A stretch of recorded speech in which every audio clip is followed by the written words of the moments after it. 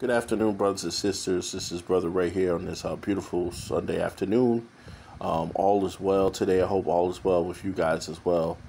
Beautiful service today at church today. Great fellowship with the brothers and sisters.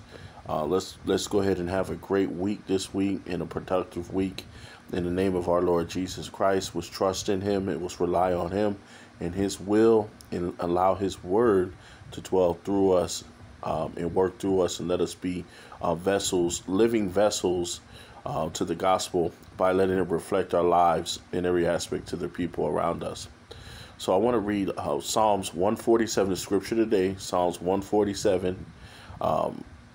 This is verse 3, and it says, He heals the brokenhearted, binds up their wounds, curing their pains and their sorrows. This is the Amplified Classic Version. Jesus Christ is our Lord. He protects us in all things. He guides us in all ways and mannerisms.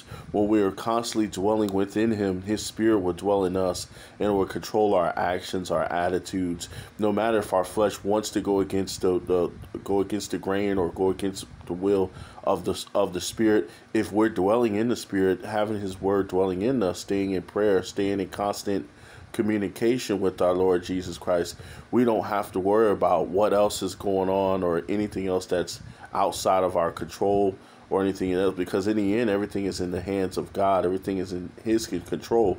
So what we need to do is, when we have broken hearts, when we have frustrations in our lives, when we go through ups and downs and trials and things like that, He's the one that comforts us and guides us through all these things.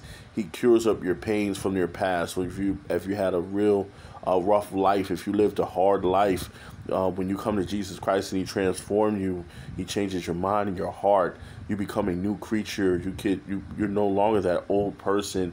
All those things that affected you in the past will be nothing anymore. You'll be just a thing of the past. It'll be washed away, and then you become new in Him. Once you start dwelling in Him, you'll know who your true identity is as being a servant of the Lord Jesus Christ, and letting His ways be into you. So you can, like I said, like I always say, is when you dwell in the Lord Jesus Christ and you let His Spirit dwell in you, then He can use you to lift up His kingdom and to lift others up, to lead others to Him.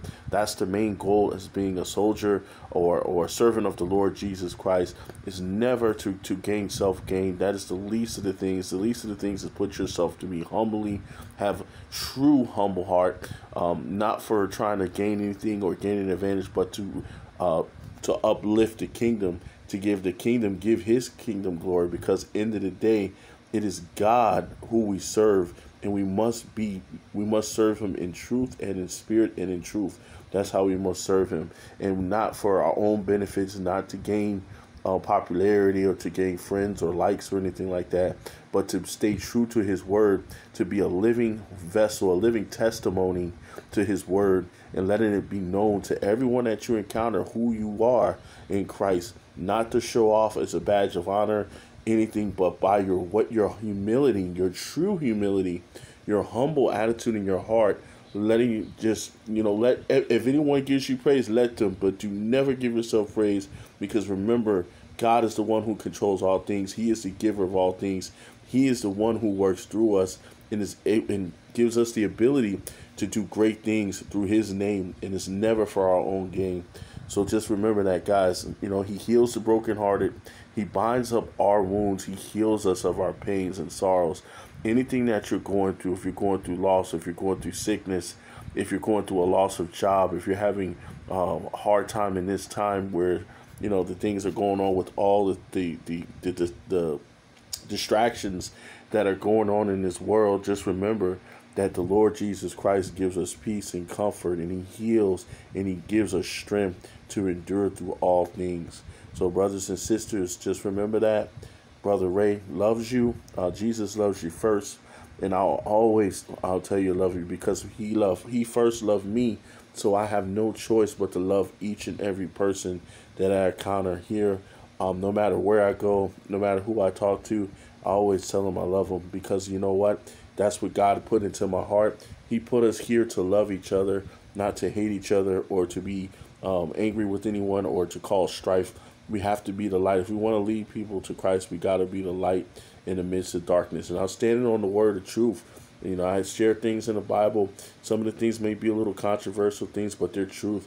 And I do it out of love. I don't do it out of hate. I don't do it to try to make people mad, but it's truth. You know, the word of God is truth. Whether people want to believe it or not, they can have their own ideas and thoughts, but God's purpose is true. His word is true. It's here. So if it wasn't true, why would the word be here? Why would it be so powerful and to transform people's lives?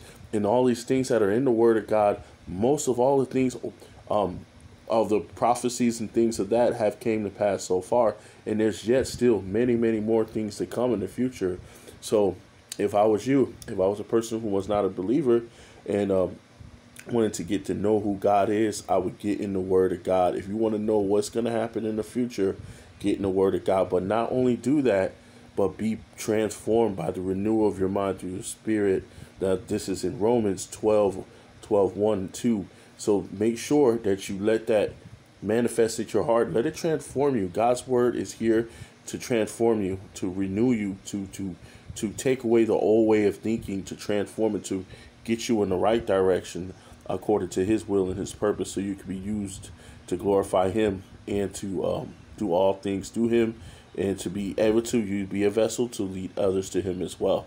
So just as a reminder, guys, study your word of God, stay in prayer, keep your family in prayer, keep everyone in prayer, keep me in prayer as well. I love you guys. You guys have a blessed week. Have a strong week in the name of our Lord Jesus Christ. Amen.